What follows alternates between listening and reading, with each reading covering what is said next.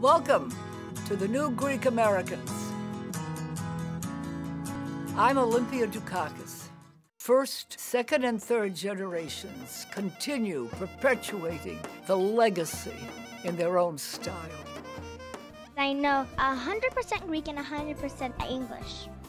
You know 100%? Yeah. And so what makes you so proud to be a Greek American? Because I know 2 languages.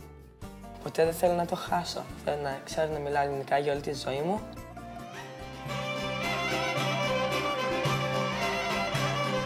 Greek dance has been the largest influence in my Greek life. We are the 3rd generation that combines the 21st century with the old world.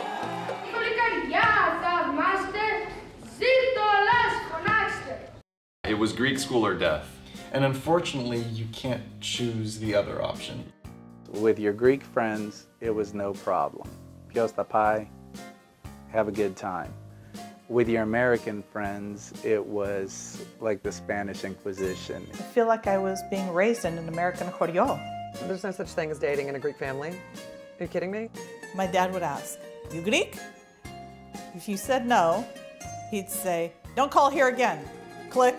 Girls want to go out because I was Greek and not want to go out because I was Greek. I wasn't allowed to date. I'm still not allowed to date.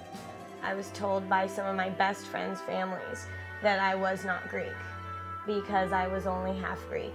My mother was African American, my father Greek American, and so both cultures strongly influence the individual that I am. You're going to have mixed marriages. You're not going to have marriages that are only with Greeks, but it doesn't mean a loss of heritage. It means an expansion of heritage. What is the best thing about being a Greek American? The Greek food. And you eat really good food. What's your favorite Greek food? My favorite food is pastillo. Gala bourriko. I think I like that too.